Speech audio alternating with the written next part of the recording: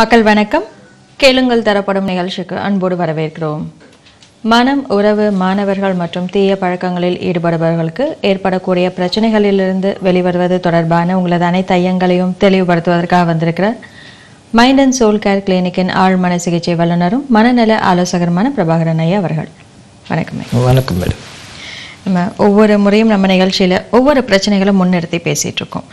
இப்போது இந்த வாரம் பார்த்திங்கன்னா அதாவது ஆண் பெண் இருக்கக்கூடிய ஈர்ப்பு, அவர்களுக்கு ஏற்படக்கூடிய உறவுமுறை சிக்கல்கள் மற்றும் காதல் தொடர்பான பிரச்சனைகள், இதை பற்றி விளக்கமாக சொல்லுங்க.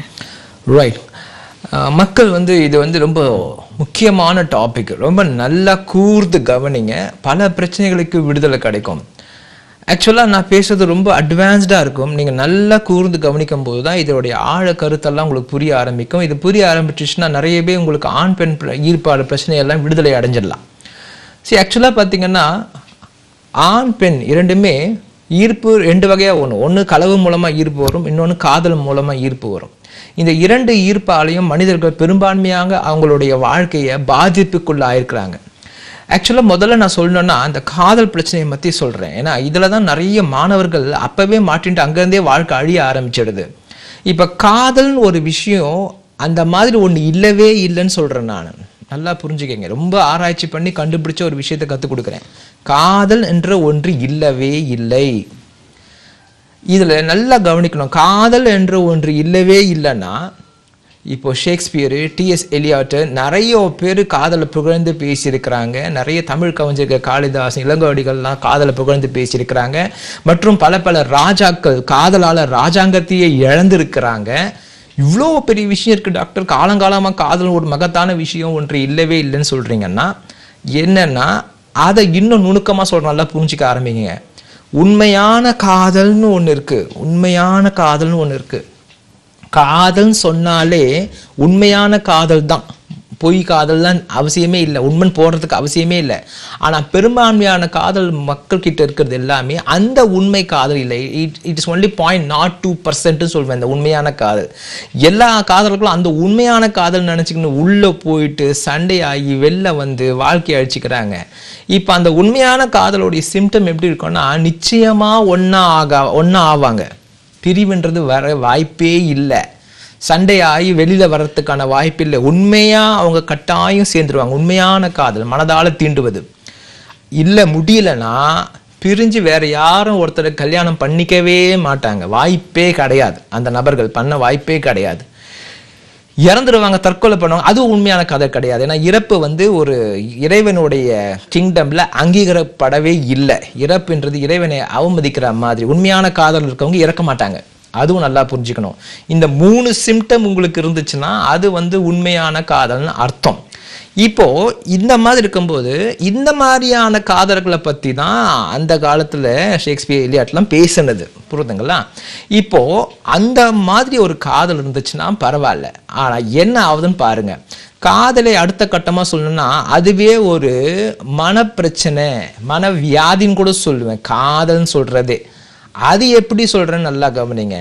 காதல்ன்றது ஒரு ஆண் ஒரு பெண்ணோட ஈர்ப்பாகிறது, இல்லை பெண் ஆனால் ஈர்ப்பாகிறது. இப்போ இந்த ஈர்ப்பு ஈஸியாக ஏற்படுத்தலாம், பெரிய விஷயமே கிடையாது. ஒரு பெரிய ஆராய்ச்சி செஞ்சுருக்காங்க யூஎஸில், அதை பற்றி சொல்கிறவங்க நல்லா புரிஞ்சுக்கோங்க. ஒரு 500 ஆண்களும் பெண்களையும் 2 பேரையும் ஒரு ஆணுக்கு ஒரு பெண்ணை கொடுத்து நல்லா மனசார பேசணும். 2 பேரும் வெளியில் சொல்ல முடியாத தகவல் எல்லாம் நீங்கள் உங்ககிட்ட ஷேர் பண்ணிக்கணும். ரொம்ப எமோஷ்னலாக நீங்கள் பேசணும். அதை இன்னொருத்தர் ரொம்ப ஆறுதல் படுத்தணும். இதுதான் ரூல். இந்த மாதிரி 2 பேருக்கு நல்ல வசதி கொடுத்து ஹோட்டல்லாம் ரூம் புக் பண்ணி நல்லா பேச வச்சாங்க. பேசி 1 மாதம் கழித்து அந்த 500 பேரையும் கூப்பிட்டு பார்க்கும்போது அதில் 100%, 80% மக்கள் காதலுக்குள்ளே போயிட்டாங்க. இதில் என்ன விஷயம்னா அப்போ ஒருத்தரும் மனசார மனம் விட்டு ரொம்ப எமோஷனலாக பேசி புரிஞ்சுக்கினாலே காதல் அங்கே மலர்ந்து விடும். இப்போ இந்த காதல் வர வழி இப்படி இருக்குதுன்னா இந்த காதல் யாருக்கெல்லாம் வரும்னு பார்த்தீங்கன்னா யாரெல்லாம் உங்களுக்கு சில விஷயத்தில் ரொம்ப ஈர்க்கப்பட்டிருக்காங்களோ இன்னொரு மேல் மேலே ஃபீமேல் மேலே, ஃபீமேலுக்கு மேல் மேலே ஒரு விஷயம் ஈர்ப்பாக இருந்தால் காதல் வர வாய்ப்பு இருக்குது.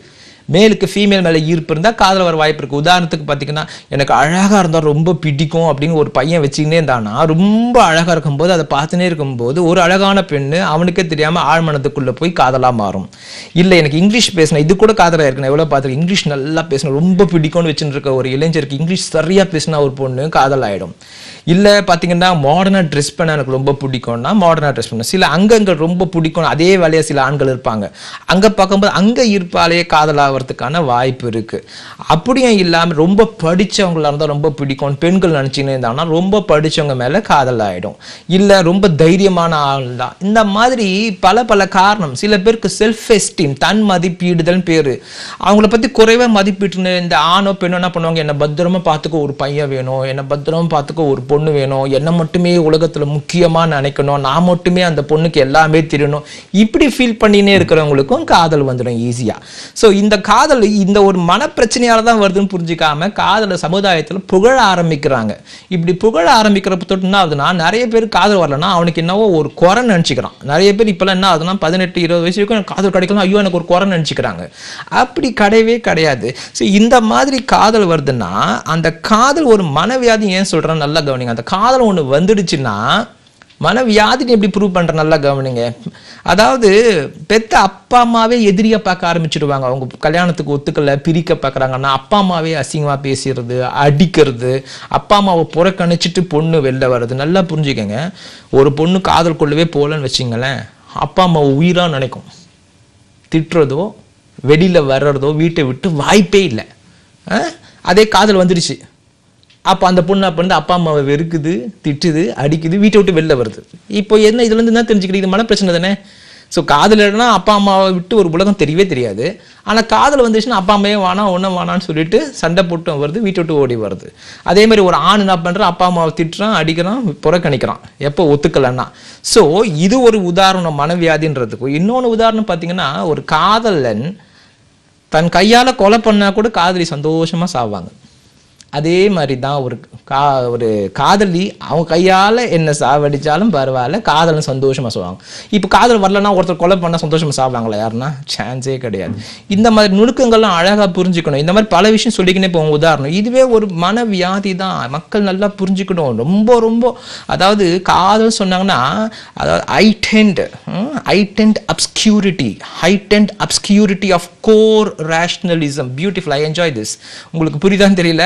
heightened obscurity of core rationalism அப்படின்னா என்ன அர்த்தம்னா, ஒரு உலகத்துல எது கரெக்ட் எது தப்புன்றத ரொம்ப அழகா தீவிரமா ஆழமா மறைக்கப்படுற மாயை தான் காதல். வாழ்க்கையில் உங்களுக்கு எது முக்கியம் எது முன்னேற்றம் இதெல்லாம் கம்ப்ளீட்டா மறைச்சு விட்டுரும் ஒரு மாயையால் காதல் என்ற ஒரு உணர்ச்சி. இவ்வளோ ஒரு டிஃபிகல்ட்டி இருக்கும்போது அந்த காதலை ஏன் மக்கள் புகழ்றாங்க, சமுதாயத்தில் ஏன் புகழ்றாங்க? எதுவுமே காரணம் இல்லாமல் இருக்காது. ஏன் புகழ்றாங்கன்றதை இப்போ கற்றுக் கொடுக்குற நல்லா கவனிங்க. ஒரு ஆண் பெண் இருக்காங்கன்னு வச்சிங்களேன், இந்த காதல் வந்துருச்சுன்னா எப்போ பார்த்தாலும் அந்த ஆணை பத்திரமா பார்த்துக்கணும்னு ஆசையாக இருக்கும். அந்த ஆண் திட்டினாலும் தாங்கினா அவனை நல்லா வச்சுக்கணும்னு ஆசை இருக்கும். எப்போ பார்த்தாலும் அவங்களே நினச்சிக்கினே இருப்பாங்க, அவங்கக்கிட்ட பேசிக்கினே இருக்கணும்னு தோணும், அவங்கள மட்டுமே உலகத்தில் முக்கிய மாதிரி. இதெல்லாம் அந்த வியாதியுடைய சிம்டம். நீங்கள் காதலுடைய அழகுன்னு சொல்லிக்கிறீங்க, அதை வியாதியுடைய சிம்டமாக நான் சொல்வேன். அதே மாதிரி ஒரு ஆண் என்ன பண்ணுவார், எப்போ பார்த்தாலும் அந்த பொண்ணை பத்திரமா பார்த்துக்கணும், அந்த பொண்ணை சுற்றியே எண்ணங்கள் வருவோம், அந்த பொண்ணு தான் எனக்கு முக்கியம், அந்த பொண்ணை பத்திரமா பார்த்துக்க, அந்த பொண்ணுக்கு எல்லாம் தேவையானதை செய்யுது, அந்த பொண்ணு திட்டினாலும் வாங்கிக்கிற, அந்த பொண்ணு இஷ்டப்படியே நடக்கிறது, அந்த பொண்ணு நின்னா நிற்கிறது போனா போகிறது. இதெல்லாம் எந்த ஒரு கணவன் மனைவிக்கு செய்வாரா? ஒரு கணவன் மனைவிக்கு காதலில் ஈடுபடாத ஒரு கணவன், அரேஞ்ச்டு மேரேஜில் ஒரு கணவன் மனைவிக்கு எப்போ பார்த்தாலும் மனைவியை முக்கியமாக வச்சு மனைவி சொல்கிறது அப்படியே கேட்டு மனைவிக்கு தேவையானதெல்லாம் செஞ்சு, மனைவி திட்டினா கூட அழகாக சிரிச்சுக்கின்னு ஏற்றுக்குன்னு மனைவி சொல்கிறதெல்லாம் செஞ்சுக்கின்னு மனைவி கோடு போட்டு அந்த கோடு தாண்டாமல் வாழ்கிறது, மனைவி தான் முக்கியம் பண்ணுறது, இதெல்லாம் எந்த கணவனாவது மனைவிக்கு பண்ணுறாங்களா? பண்ண மாட்டாங்க. அவங்க நினச்சாலும் முடியாது. இப்போ எவ்வளோ கணவன் மனைவி ட்ரை பண்றாங்க ஒன்னா இருக்கிறதுக்கு, சந்தோஷமா ரெண்டு பேரும் மனசால முடிய மாட்டேங்குது. அதுக்கு காரணம் பார்த்தீங்கன்னா இந்த காதல் உணர்வு அவங்களுக்கு வரல. ஆக்சுவலா இந்த காதல் உணர்வு வந்துருச்சுன்னா ஒரு கணவன் ஒரு மனைவிக்கு முடியாத ஒரு விஷயத்தை ஈஸியா ஏற்படுத்தி விடும் காதல். மனைவியை முக்கியமா வச்சு என்னை பத்திரமா பார்த்துக்கணும்னு ஏங்குறாங்க ஒவ்வொரு மனைவியும். அதை எளிதா பண்ண முடியும் ஒரு ஆணுக்கு எப்போ நான் காதலால மட்டும்தான் முடியும். இல்லை ரேஷனலிசம் இருக்கணும், இது ரெண்டு இருக்கணும். இது அது ரேஷனலிசமை விட காதல் பெட்ரு. ஏன்னா ரேஷனலிசம் அவன் நினச்சி பண்ணுறான், ஆனால் காதலில் தானா அந்த ஃபீலிங் வர ஆரம்பிக்கும். நல்லா புரிஞ்சுக்கோங்க, ஒரு ஆண் பெண், இது ஆண் இது பெண்ணுன்னா இரண்டு பேரையும் ஒன்றா பின்னி பிணைக்க பேரண்டத்துலேருந்து ஒரு சக்தி ரெண்டு பேரையும் இங்கே பிடிச்சி வச்சிருக்கும். இதான் பேரண்ட சக்தினா ஆணும் பெண்ணையும் எப்போ பார்த்தாலும் இணைச்சி வச்சுக்கினே இருக்கும். இவங்க ரெண்டு பேரும் பிரிய வாய்ப்பே இல்லை, ஒருத்தர் அப்படியே நினச்சிக்கினே இருப்பாங்க.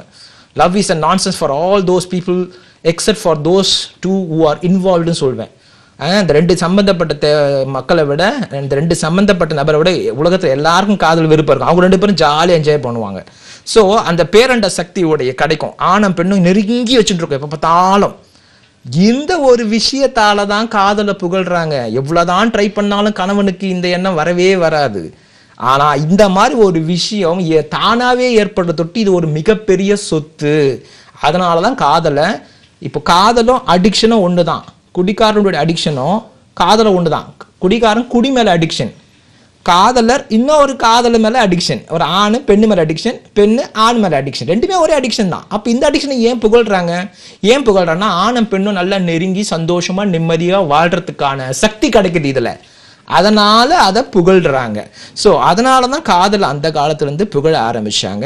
ஸோ இந்த மாதிரி ஒரு மாபெரும் சக்தி கிடைக்கிற தொட்டு இப்படி போயின்றே இருக்க தொட்டு இந்த காதல் பல தவறாக புரிய ஆரம்பிச்சு பல காரணத்தில் தப்பாக வந்து நிறைய அழிவதை ஏற்படுத்துது. இந்த காலத்தில் கிளினிக்கில் பார்க்குற நிறைய உறவு சிக்கல் தான் நிறைய வருது கிளினிக்கில். காதல், கள்ளக்காதல், கணவன் மனைவி பிரச்சனை இதுதான் நிறைய வருது கிளினிக்லேயே. இதுக்கு காரணம் இதனுடைய தெளிவில்லை. அதனால இதை பற்றி பேசணும்னு முடிவு பண்ணேன். ஸோ ஒரு கன்க்ளூஷனாக ஒரு 3 விஷயம் உங்களுக்கு சொல்லிக்க விரும்புகிறேன். இந்த காதலை பற்றி நல்லா புரிஞ்சுக்கங்க. ஒன்று, காதல் பிரச்சனைன்னு வந்துடுச்சுனாலே அதை சமாளிக்கிற, அதை சரி பண்ணுற அங்கீகாரம் பெற்றோர்களுக்கு கிடையவே கிடையாது. பெற்றோர்களுக்கு வந்து இது காதலுடைய உணர்வுனா என்னன்னு தெரியாது, பிரிச்சுன்னா அதோடைய வலி என்னன்னு புரியாது. ஏன்னா காதல் ஆழ்மன சம்மந்தப்பட்டது. காதல் ஃபுல்லாக ஆழ்மன சம்மந்தப்பட்டதுன்னா காதல் பண்ணுற அந்த நபரே நினச்சாலே வெளில வர முடியாது. அப்போ அதை போய் ஃபுல்லாக அடிச்சுக்கின்னு திட்டிக்கின்னு காயப்படுத்தினா, இப்போ சமீபமாக நீங்கள் பார்த்துருப்பீங்க, ஒரு பொண்ணு காதல் பண்ணுறேன்னு சொல்லிட்டு அவங்க அப்பா அம்மா அந்த பொண்ணுடைய துணியெல்லாம் எடுத்துட்டு ரூமில் போட்டு அடைச்சி வச்சு ஒரு 6 வருஷம் கழிச்சு வெளில எடுக்கும். அந்த பொண்ணு செமி மென்டலாகி போயிடுது. என்கிட்ட கிளினிக்கில் நிறைய கேஸ் வந்துருக்கு. நல்லா அடித்து திட்டி மென்டலாக்கிட்டுன்னு வருவாங்க பொண்ணு பையன்லாம்.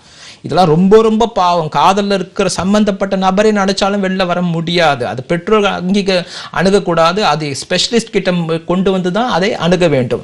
ஸோ முதல்ல அதை நீங்கள் புரிஞ்சுக்கணும். காதலுடைய பிரிவுடைய வழி என்னன்னு தெரிஞ்சா முதல்ல கல்யாணம் பண்ணி கொடுக்குறவங்க பெற்றோர்களாக தான் இருப்பாங்க. அதையும் நல்லா புரிஞ்சுக்கங்க. ஸோ முதல்ல பாயிண்ட் இது. இரண்டாவது, இந்த மாணவர்கள்லாம் காதலை ரொம்ப பெருசாக பண்ணுறதை நிறுத்துங்க. அப்படி கிடையவே கிடையாது. 95% ஆஃப் த எனர்ஜி ஆண் பெண் ஈர்ப்பால மனிதனுக்கு போயிடுது. வெற்றி எனர்ஜி 95% ஆண் பெண் ஈர்ப்பால போயிடுது. அப்போ ஒருத்தன் ஆண் பெண் ஈர்ப்பாவே வாழ்க்கை ஃபுல்லா உட்காந்துனே இருந்தனா அப்புறம் என்ன, அவ்வளோ எனர்ஜியும் வேஸ்ட் ஆயிடுது இல்லையா? ஒண்ணுமே பண்ண முடியாம போயிடும். அதனால ஆண் பெண் ஈர்ப்பை நீங்க டிசிப்ளின் பண்ணிக்கணும். என்ன பண்ணணும்னா, இந்த காதலால் இவ்வளோ பிரச்சனை சொல்றீங்க, காதல் ஒரு மனைவியாதின்னு சொல்றீங்க, அப்போ ஏன் டாக்டர் மக்களுக்கு வருதுன்னா, கடவுள் என்ன பண்றாருன்னா, ஒரு கணவன் மனைவி ஆயிட்ட உடனே மனைவியை காதலிக்கணும் என்றதுக்காக தான் இது உருவாக்கப்பட்டிருக்கு இயற்கையில். காதலிக்கும் போது மனைவியை உங்களுக்கு மனசு ஃபுல்லாக நிறைஞ்சிடுவாங்க, மனைவியை பத்திரமா பார்த்துக்கலாம். ஸோ எந்த ஒரு ஆணுமே என்ன பண்ண, ஒரு மனைவியை மனசார அப்படியே ஃபுல்லாக நிரப்பி நல்லா ஃபீல் பண்ணால் காதல் வந்துடும். அப்போ நீங்கள் அழகாக பண்ணிக்கணும். ஸோ 3வது பிரச்சனைன்னு பார்த்தீங்கன்னா, இந்த காதல் வந்து மிகப்பெரிய அழிவை ஏற்படுத்திவிடும். அதை நீங்கள் அழகாக அணுகலைன்னா, அந்த காதலை நீங்கள் ரொம்ப தெளிவாக புரிஞ்சுக்கணும் அணுகும் போது உங்களால் அந்த காதல் பிரச்சனையிலேருந்து ஈஸியாக வெளியில் வர முடியும். வாழ்த்துக்கள். இதுக்குள்ளே சிக்கிக்காதீங்க. சிக்கிக்கின்னா முக்கியமான விஷயம், 3 நாளில் வெளில வந்துடலாம். அதுவும் லைஃப் ஃபுல்லாக தாடி வச்சுக்கணும்னு அவசியம் கிடையாது. அதுக்கு ட்ரீட்மெண்ட்ஸ்லாம் இருக்குது. 3 நாள் ஆழ்மன பிரச்சனை ஆழ் மனசுக்குள்ளே போய் சரி பண்ண சரியாயிடும். இது உடனே தெரிஞ்சுக்கின்னு நிறைய பேர் அப்டேட்னு வந்துட போகிறீங்க. சம்மந்தப்பட்ட நபர் வெளியில் வர்றதுக்கு ஆர்வமாக இல்லைன்னா ஒன்றுமே பண்ண முடியாது. அப்பா அம்மா பொண்ணுட்டுன்னு வரக்கூடாது. அந்த சம்மந்தப்பட்ட நபரே ரொம்ப ஆர்வமாக வரணும். அப்போ சரி பண்ணிடலாம். சரி, தொடர்ந்து பேசுறதுக்கு முன்னாடி உங்கள் குறுந்தகடுகள் பற்றின படக்காட்சிகள் பார்த்துடலாம். Doctor Prabhakaran's latest DVDs. உன் விதி உன் கையில். கடினமாக உழைத்தால் தோற்று விடுவீர்கள். பள்ளியில் முதல் மாணவனாக வருவதற்கு 20 ரகசியங்கள். உன்னால் முடியாதது ஒன்றுமே இல்லை, இதுதான் உண்மை. சக்தியற்ற மக்களிடையே சக்தி வாய்ந்த குழந்தையை வளர்ப்பது எப்படி? கணவன் மனைவி உறவு சிறக்க 12 ரகசியங்கள். பணக்காரராக ஆவதற்கு 10 ரகசியங்கள். கடன் தொல்லையில் இருந்து எளிதாக வெளிவருவது எப்படி? இப்படி வாழ்ந்தால் சந்தோஷமும் நிம்மதியும் நிச்சயம். ஆழ்மனதை இயக்கி அபார வெற்றி பெற மாபெரும் ரகசியம். எந்த கெட்ட பழக்கத்தில் இருந்தாலும் எளிதாக வெளிவரலாம். நான் என்ன பைத்தியமா? வெற்றியின் ரகசியங்கள். சர்க்கரை நோயாளியா? நீங்கள் மிகவும் அதிர்ஷ்டசாலி ஆகிய டிவிடிக்களை வாங்கி பயனடைவீர். School, colleges, clubs, corporates to conduct live programs in your place. Doctor Prabhakaran, mind and soul care clinic, new number 35, Loganathan colony, Mylapore, Chennai 4. Sell 9840097530. Website mindandsoulcareclinic.com. உங்கள் குழந்தைகள் பற்றி பார்த்துட்டு இருந்தோம். அதே மாதிரி நீங்கள் இது தொடர்பான அந்த பயிற்சி வகுப்புகள்லாம் வந்து ஒவ்வொரு மாதமும் நடைபெறும் இல்லைங்களா? அதை பற்றியே சொல்லுங்களேன். ஆக்சுவலாக பார்த்தீங்கன்னா மக்கள் நல்லா கவனிச்சுக்கணும்.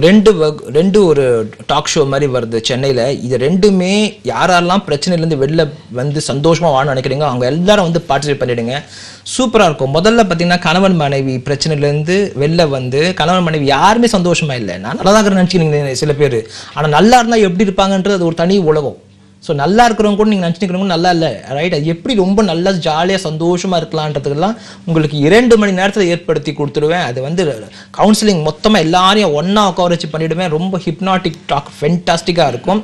இது வந்து உங்களுக்கு ஜனவரி மாதம் 5ஆம் தேதி வருது. அதாவது ஸ்ரீதேவி ஃபைன் ஆர்ட்ஸ் வந்து இந்த நிகழ்ச்சியை நடத்துகிறாங்க. சென்னையில் டி நகரில் தியாகராயா ஹாலில் நடக்குது.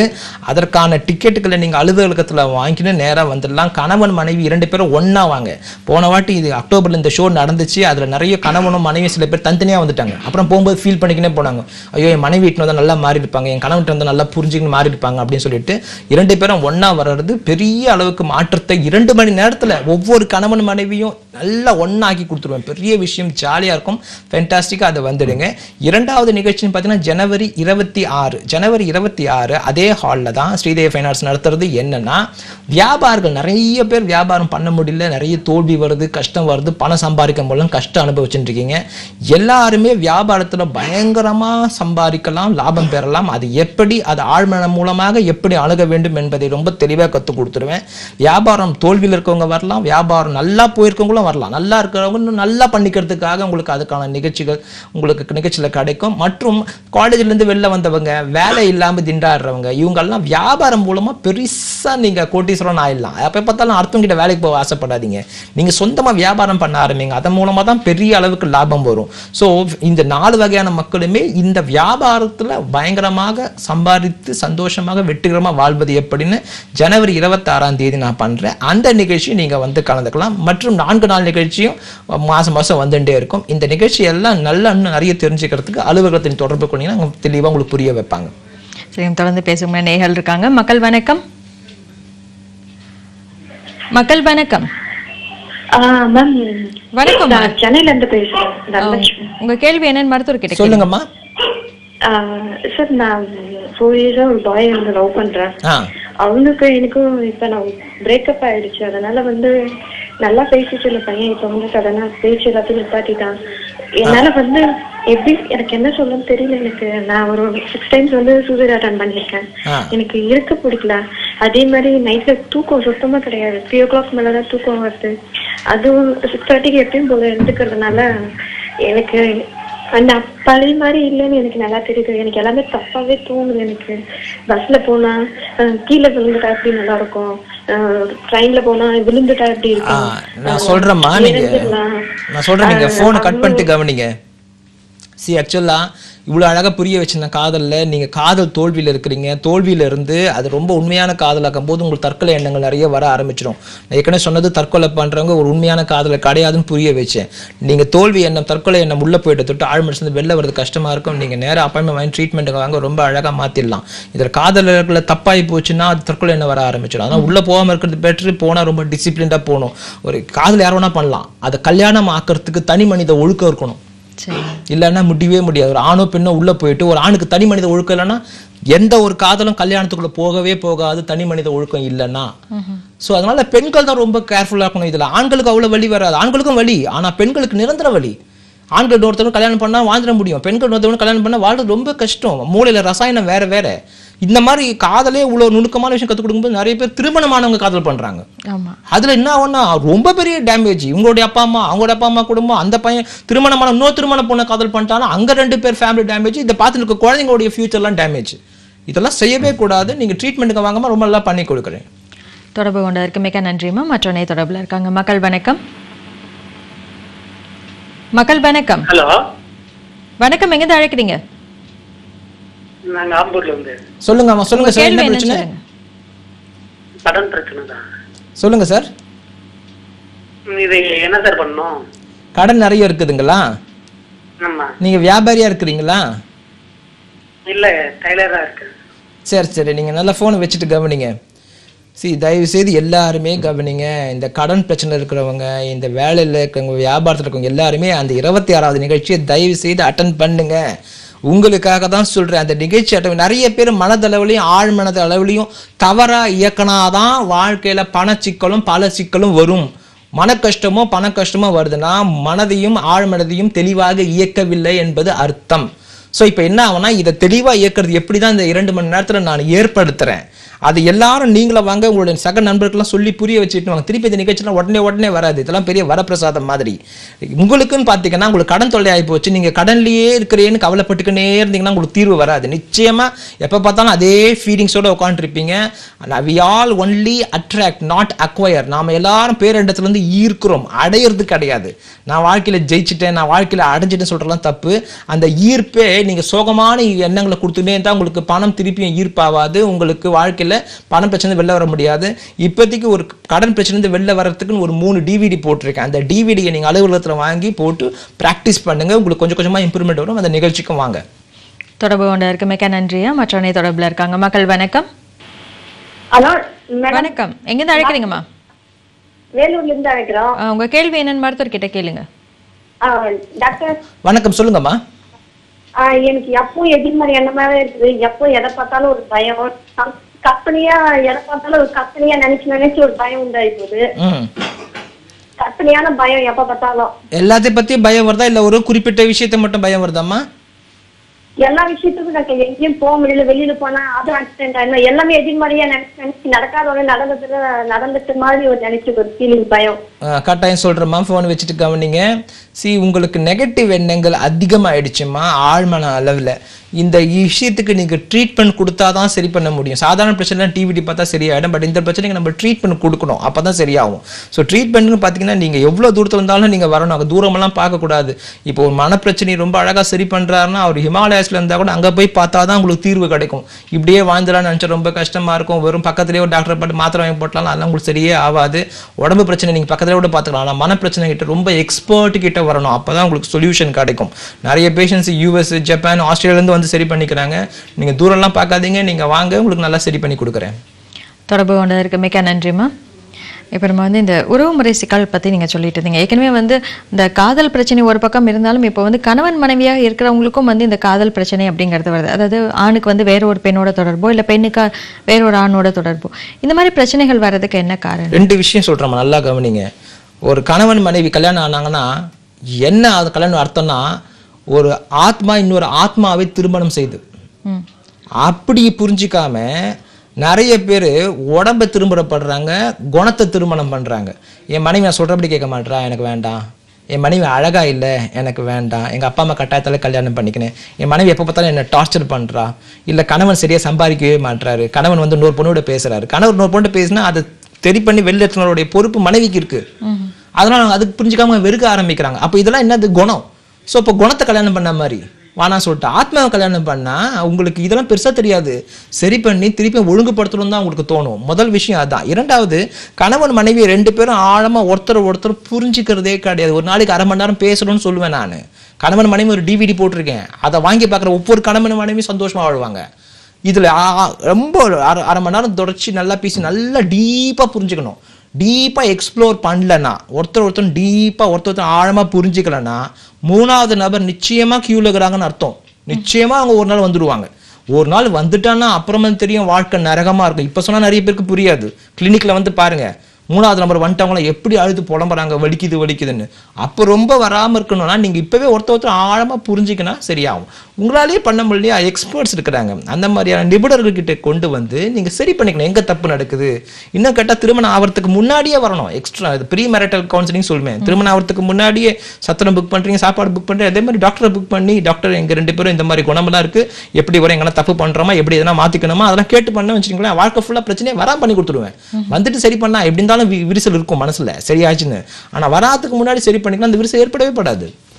இல்லை, இப்போ இவங்க இந்த மாதிரியான சூழ்நிலைகளில் பாதிக்கப்பட்டிருக்காங்கிறத அவங்க முதல்ல உணரணும் இல்லையா? உணர்ந்து எந்த காலகட்டத்தில் அவங்க இப்போ உங்களை மாதிரி இருக்கக்கூடிய நிபுணர்கள் சந்திக்கணுமா, இல்லை மனநல ஆலோசகர் இப்போ சாதாரணமாக இருப்பாங்க இல்லையா, அவங்கள போய் சந்திக்கலாம்? இது 2 விஷயம் இருக்குதுமா. என்னன்னா 2 பேருடைய வாழ்க்கை ரொம்ப அந்யூன்யமா இருக்கணும். அந்யூன்யமா இல்லைனாவே ப்ராப்ளம்னு அர்த்தம். புரியுதுங்களா? 2 பேரும் ஒரு மனைவியை பார்க்க ஆசையாக வீட்டுக்கு போகணும், ஒரு கணவன் கிட்ட பேசணும்னு ஆசையாக இருக்கணும்.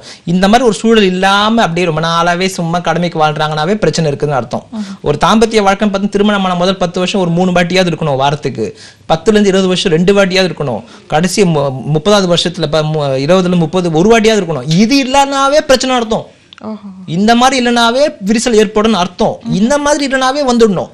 இந்த மாதிரி இல்லைன்னா கணவன் மனைவி உறவு பிரச்சனையால இருக்கலாம், இல்ல கணவனுக்கு பிரச்சனையா இருக்கலாம், இல்ல மனைவிக்கு பிரச்சனையா இருக்கலாம். சில மனைவிகளுக்கு தாம்பத்திய வாழ்க்கை அவ்வளவு பிடிக்க மாட்டேங்குது, அதுவே ஒரு மனப்பிரச்சனை. ஸோ இதை சரி பண்ணிக்கும் போது அவங்களுக்கு சரியா இருக்கும். ஸோ இந்த சிம்டமே இல்லை, 2 பேரும் ஒருத்தர் பேசி ஆசையா வாழ்றதுக்கு இல்லை, ஏதோ கடமைக்காக வாழ்றேன், குழந்தைக்காக வாழ்றேன், அப்பா அம்மாவுடைய மரியாதைக்காக வாழ்ந்துட்டு இருக்கேன், இந்த மாதிரி காரணத்துக்காக தான் வாழ்றேன்னு நினைச்சுட்டு இருக்கேன். எல்லா கணவன் மனைவியும் ட்ரீட்மெண்ட்டுக்கு வரணும், இல்லை டிவிடி பார்க்கணும், இல்லை பயிற்சி வகுப்பு எடுக்கணும். சரிங்க, நம்ம நிகழ்ச்சியோட நிறைவு பகுதிக்கு வந்துட்டோம். இதுவரை நேயர்களுடைய ஐயங்களை சிறப்பான முறையில் விளக்கம் அளித்ததுக்கு மிக்க நன்றி. நன்றி. நேயர்களே, மருத்துவ ஆலோசனைகள், தகவல்கள் எல்லாமே உங்களுக்கு பயனுள்ளதாக இருந்திருக்கும்னு நினைக்கிறேன். மீண்டும் உங்களை சந்திக்கும் வரை நன்றி, வணக்கம்.